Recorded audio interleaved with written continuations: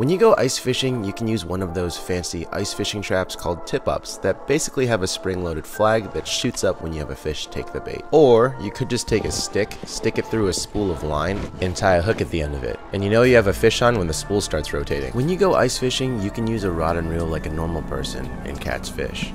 Got him.